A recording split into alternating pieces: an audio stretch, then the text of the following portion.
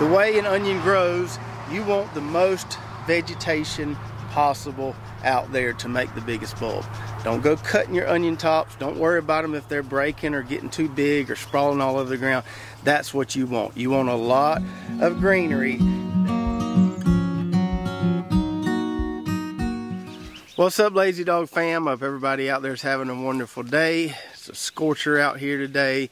We didn't hardly get any rain yesterday. Just a little sprinkle, not enough to do anything. So we're still in bad need of some rain. We got several things we need to do in the garden today. We got these red onions behind me here. They've been in the ground forever. We need to pull those up, start letting those cure. I think we've got a few doozies in there. So it'll be interesting to see just how big of a red onion we grew. Then we're going to go over the top 10, my best top 10 tips for growing big onions, things I've learned over the years. And then lastly, we're going to do a little raised bed gardening. So I've got 3 more of those little fire ring raised bed setups. We're going to put them underneath the pecan tree over there beside those other ones. And finally get some of these herbs in the greenhouse planted. So here's our red onions. We've got 3 rows, 2 different varieties, and then 2 different treatments on these first 2 rows here. So these first 2 rows are a variety called Chianti, and then this row here is a variety called Red Rock with the 2 Chianti rows. The first row here, we trimmed the tops at planting. This row here, we left alone. So we can compare those 2 scenarios, and we can also just compare the Chianti to the Red Rock. Now what's unusual about these red onions this year, and this could just be a varietal thing because I've never grown either of these varieties, is that these lasted a lot longer or took a lot longer to mature than our yellow onions. Usually red onions are the first thing to harvest because they want to bolt badly on you, and we usually end up getting those out of there first. But hadn't been the case with these, and haven't had a single one of these bolt, which tells me these are really 2 good varieties as far as being bolt resistant red onions. Now we're showing some of the signs that they're ready to harvest. Some of them have fallen over, like that guy right there, and the rest of them here, the tips are starting to die back some. Not completely yet, but it's time. We got to get these things out of here. I need to use this plot here to plant a cover crop for the chickens, so we got to get these guys out of here. They might hang around and be fine for another couple weeks, but it's time.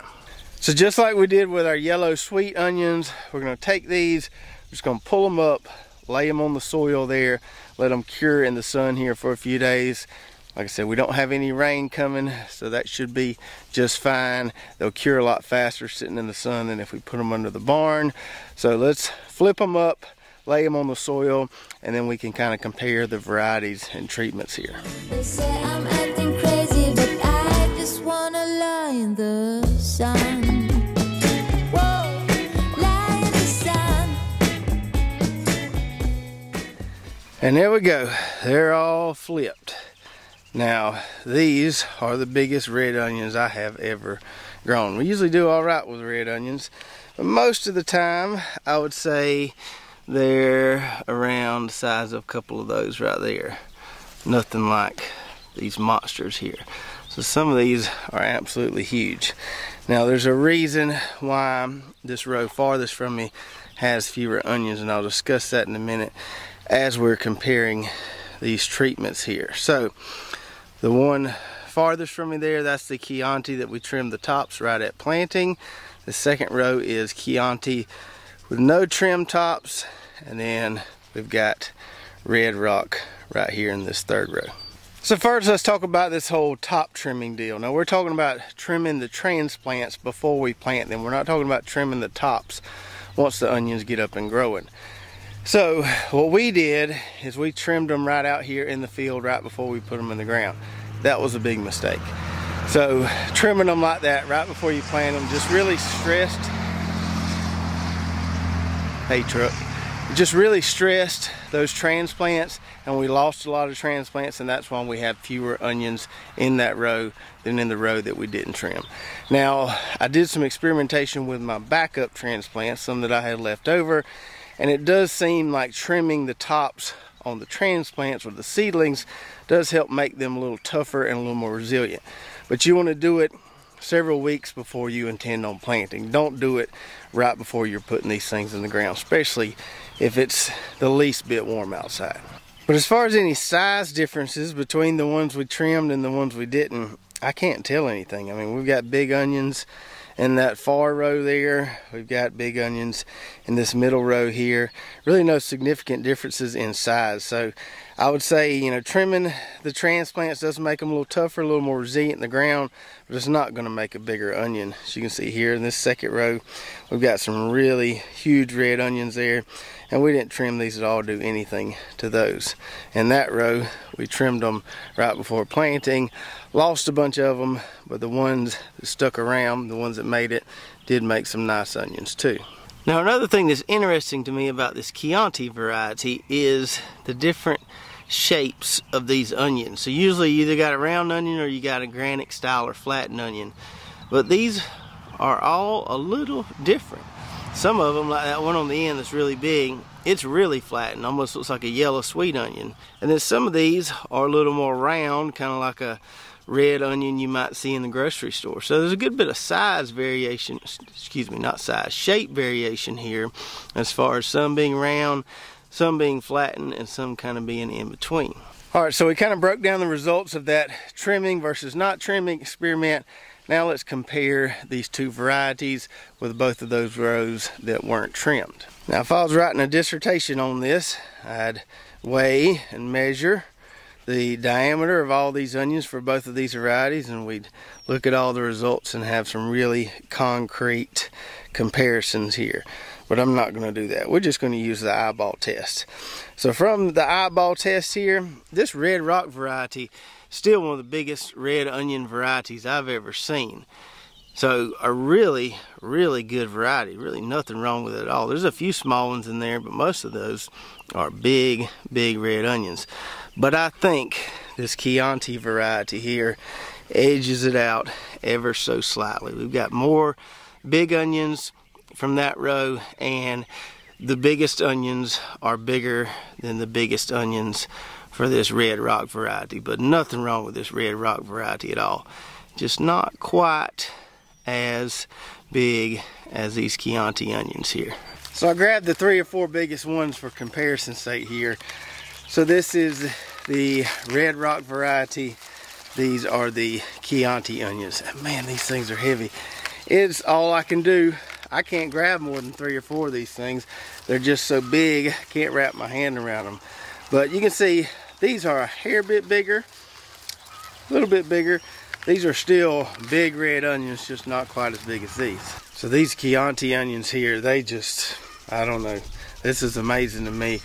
These are bigger than any of the yellow sweet onions we grew. Some of those DP sweet onions were huge, but I believe all these are bigger. Now, I'm not going to weigh these, because if we weigh them, then we're kind of stuck to that weight. But if we don't weigh them, then, like I said, with those other onions, they're a little bit bigger than a softball now. These things will be bigger than a beach ball in a few weeks. And one more thing, you might be wondering how to spell Chianti, and I may not even be pronouncing that right, but it's C-H-I-A-N-T-I. We got these from neseed.com. This is a hybrid short day variety, so not everybody all over the country can grow this onion, but if you live in a short day region, you should definitely give Chianti a try. So overall, we did real good with our onions this year, especially considering the fact that this was the first time we've grown onions organically. Also the first time we've ever grown no-till onions. And it was fun to compare all those different varieties. They didn't look that great in the beginning, but I think that was mostly weather related. Once they got up and going, we eventually got a pretty nice harvest from all the varieties. There weren't really any stinkers there. Those Texas Legend onions didn't overwhelm us, but most all the varieties we tried were pretty good. Now, before we get into our top 10 list here, let me say this. I appreciate all the people out there, Instagram, Facebook, YouTube, all the content creators that are trying to teach people how to garden. Some of these people out there are spreading some bull jive about planting onions and growing onions. You got to be careful what you see out there on the internet. Some people will mislead you into doing things that you don't need to do when you're growing your onions. So I've got a top 10 list here of the things you need to do to grow nice onions. You know, if you don't want to grow monster onions, that's fine, but you'll grow some nice onions. You may have a few monsters in the bunch as well. So without further ado, let's get into the list. So we're going to jump through these pretty quick. As we get closer to onion planting time later this year, we'll dig into the details of these tips a little more. We're just going to kind of bounce through them right now because most people are harvesting onions or have already planted their onions. So tip number one, got to pick the right day length variety. So either short day, intermediate day, long day, depending on where you live. If you're not sure, I'll put a link below, if you're watching on YouTube, to a blog we have that has a map that tells you you should be planting short day, intermediate day, or long day onions. Got to pick the right day length variety for where you live. Number two, hybrid onion varieties will always, yes, I said always, and I don't like to use absolutes, hybrids will always outperform open pollinated onion varieties. I've tested this time and time and time again. Hybrid onions always make bigger onions, always do better than your standard heirloom or open pollinated onion varieties. For example, those Timon onions we grew this year, the round yellow onion did way better than the Texas Legend, another round yellow onion. The DP sweet onion we grew this year, the flattened organic style yellow onion, did way better than any of the 10-15s I've grown in the past. This Chianti and Red Rock, these two hybrid varieties, did way better onions than any of the red Creoles I've grown in the past. Most people aren't saving onion seed because you don't want onions to go to seed. You want them to not bolt so they store well. So unless you're really intent on saving onion seed, grow hybrid onions. They'll do a lot better for you than some of those older OP varieties will. Number three, grow your own plants. If you don't have a seed starting set up, you don't have a grow room, that's fine, go buy plants. But growing your own plants is cheaper, and you're going to end up making bigger onions because you don't have that stress period between when those onions were pulled, when they were sitting in a store somewhere, or sitting in a box being shipped to you. You don't have that kind of delay time. You're going straight from the greenhouse or your grow room right into the ground, and I promise you, if you grow your own onion plants, you will grow bigger and better onions. Number four, plant at the right time. That means not too early, not too late. Now, I'm not real good at telling people in the middle or the northern part of the country when they should plant their onions. I just kind of know my area down here, this short day region. So for us, it's pretty much any time in November. I'd say early to mid-November is ideal. I planted in late October for. I've done all right with that, but I still think mid to early or early to mid-November is perfect for us. I've planted as late as December and January before. There's a wide time frame there for when you can actually plant. If you want to maximize your onion harvest, for us down here at least, it's early to mid-November. So you can plant too early, you can plant too late. Figure out what that ideal time frame is for your area and aim to get them in the ground then. Number five, give those onion transplants, when you put them in the ground, give them a balanced fertilizer initially. When I say balance, that means something with relatively equal proportions of N, P, and K. So those three numbers you see on the fertilizer bag. We used an 855 here, so not exactly equal as far as the NPK goes, but it worked pretty well. So get something that's close to balance there, and that's what you want to give your onions early. Number six, once the onions get up and going, once they have several leaves on them, heavy on the nitrogen. I mean, use a fertilizer with just straight nitrogen. You don't need any phosphorus or potassium, just a nitrogen fertilizer. Now, if you want to be organic, you can use that NatureSafe 1300 like we did. It works great. If you don't care about being organic, you've got several options, you know, Chilean nitrate, ammonia sulfate, lots of different options out there, but go heavy on the nitrogen once they get up and going. Number seven, water heavily. Onions are heavy feeders. They like a lot of nitrogen. They also like a lot of water. You about can't water them too much. So we use drip irrigation because we can give them water right where they want it. If you get plenty of rain, that's good. Or if you've got a good overhead watering setup, that's fine too. Just make sure you give them plenty of water while they're growing. Number 8, stop feeding the onions or stop fertilizing the onions when they start bulbing. So when you see that ground cracking around that onion stem, you start to see that bulb enlarge, don't fertilize them anymore. Number 9, and this is the one I see people giving the most information on, don't mess with the tops of your onions once you put them in the ground. A lot of people get worried about their onion tops getting too long and kind of bending and falling or spreading all over the ground. That's perfectly fine. We don't touch our onion tops. We don't mess with them at all. The way an onion grows, you want the most vegetation possible out there to make the biggest bulb. Don't go cutting your onion tops. Don't worry about them if they're breaking or getting too big or sprawling all over the ground. That's what you want. You want a lot of greenery. That's going to make a bigger bulb. Don't go cutting your onion tops. Leave them alone once they get going. If you want onion tops to eat, grow you another row of spring onions or bunching onions or something like that. Before you're bulbing onions, don't mess with the tops. And then finally, number 10, which is probably the hardest one, you got to keep the weeds under control. And this is tough, especially for us down here because onions are in the ground so long. We plant them in November. In this case, we're harvesting these in mid-May. So they're in the ground, 6 months out of the year, if not longer. And that's a long time to keep the weeds managed on something. Now, some people grow them on plastic. That's a great way to manage the weeds. We just kind of try to stay on top of it, come in here and scratch around with a hoe and keep the weeds to a minimum.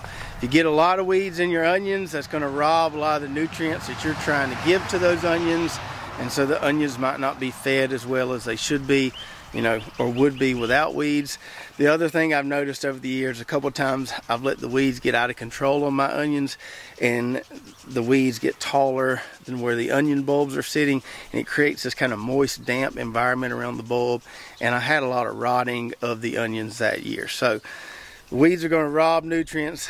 They'll also make things too moist around that bulb when it gets close to maturity, and you can have some rotting. So do your best to stay on top of the weeds. Alright, so that's my top 10 list. I hope it was helpful for you. If you disagree with anything on my top 10 list, that's okay. Please do share that in the comments below. I'd love to hear why you think any of my points doesn't make sense or doesn't apply to your particular growing situation.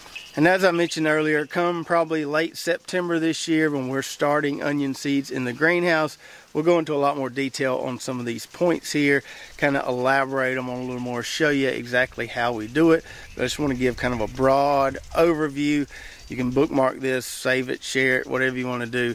But I think these tips, if you've struggled growing onions before, I think following these 10 tips will definitely help you be successful. All right, now for a little raised bed fun. So underneath this pecan tree here, where it stays fairly shaded, I've got 3 of these little fire rings we set up last year. One of these we've got some snapdragons. Abram wanted us to plant some snapdragons. They're hanging in there. I don't water these as much as I should. I kind of forget about them. I need to start watering them more regularly. They'd probably look a little bit better, but we've harvested many bouquets of flowers off those snapdragons. We've got our horseradish right here, and over here we've got some thyme and some garlic chives. And then today we're going to add 3 more kind of right in front of these, right in line with those other 3. So why are we adding more of these little raised bed setups when we got a plethora of in-ground garden where we could plant? Well, there's some things we don't want to plant a lot of. We just need a few plants of them, and they don't really fit into our garden rotation, especially if it's a perennial and it will be there, year after year. Last year we tried growing some herbs in the garden in rows. Some of it worked well, some of it didn't. The basil, which you can see, I think right there, worked really well, and so we're continuing to grow that in rows. Some of the other stuff didn't work well at all. The tarragon didn't do well in the garden because for some reason Stella, our lab, loves the smell of tarragon and goes and gets in it and just wallers all in it. So we need that on an elevated surface so she can't just roll all in it. The sage didn't do as well in rows on drip tape in the garden. So some of this stuff that we want to have access to doesn't do as well in the in-ground garden on the drip like we do all our other vegetables, and that's why we're going to just plant a few plants in these raised beds. Got some helpers that showed up. With a snack. Is it popsicle time already? It's not even lunch yet. That's the perfect time for a popsicle. What do you think, Ty-Ty? You ready? Let me He's got to measure some stuff. Oh, you got measured out? Okay, come over here. Come over here, let me show you what to measure. Measure how far apart those circles are there, so we know where to put them. What you got? 24? Yeah, 24. Okay. Check these other two right here. What you got right there? 24 again? One. Just one? Yeah. Okay. Now you gonna measure the mater plants? Yeah. See how tall they are? This one is 2 meters tall. 2 meters tall? That's pretty tall. I don't believe it's quite that tall yet. It may get there. So we've got our 3 fire rings here, and then went and got some soil. Last time I used the Jungle Grow mix, but they didn't have that, so we just went with this. This was the cheapest thing they had. Also bought some of this black cow. I thought about putting that in the top a little bit just for a little more moisture retention, because sometimes this stuff right here drains almost too well. All right, let's roll them over here. Put them where they need to go. Okay, you measuring that one? Titus, how tall is it? Look at the numbers. 3. 3? Oh, there's another number there. 3 what? It's 8. An 8? 3 8. Okay, we got to work on our numbers a little bit, don't we? No, 45. 45, okay. So this is the County Line brand, the Tractor Supply brand, versus the Tartar ones we got over there. But I think we got them close to equal there. We had to work around this root right here, but that'll be close enough. All right, let's get some dirt and put in here. So we may have miscalculated how much soil we're gonna need, but we'll see how far we can get here. We may need another bag or one of those on the end there. Y'all get it out? It's not like 500 stones. 500 skunks. 500 skunks? Yeah. That's what it sounds like. This. Oh gosh.